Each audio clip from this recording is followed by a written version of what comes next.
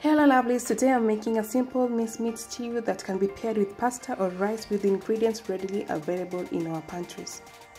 Add 2 tablespoons of cooking oil in a pan. I'm using olive oil, and add the meat. Break the meat apart and add some salt and black pepper. Give the meat a gentle stir to incorporate the salt and the black pepper. I like to leave the meat evenly distributed for an even caramelization to take place and develop deep flavors on the meat. This is a simple dish, but we're also going to develop some deep flavors to make the dish rich and hearty. Caramelization is when the meat develops the brown color at the bottom after some time. Cook the meat until all the water has evaporated.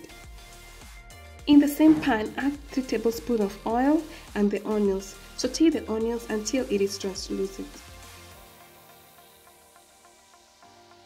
Add carrots and peas. I am using 1 cup each. You can also use frozen ones. Cook the vegetable mixture for a minute or 2. Add a heaping tablespoon of tomato paste. Stir in to ensure the paste is evenly distributed, and let it cook for 3 to 5 minutes. Now, I love cooking the tomato paste longer to eliminate any possible tangy aftertaste. Add garlic and cook until it's fragrant. The reason as to why I'm adding garlic at this stage is to avoid burning it and lose the importance of its flavor on the sauce. Add the meat and stir until it's well incorporated into a vibrant red color.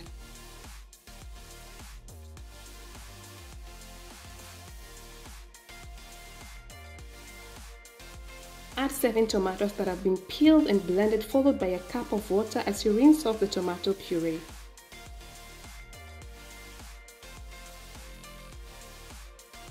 Add 1 teaspoon of basil, 1 teaspoon of salt, and a chili cube. Stir in and let it simmer on medium-low heat until the sauce has reduced, while stirring in between.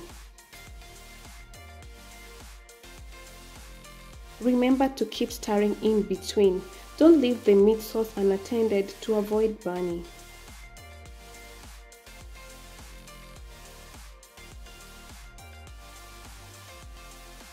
Add 2 tablespoons of parsley and stir in. Let it simmer for 2 minutes, and the minced meat sauce is ready to be served with pasta or rice or any accompaniment of your choice.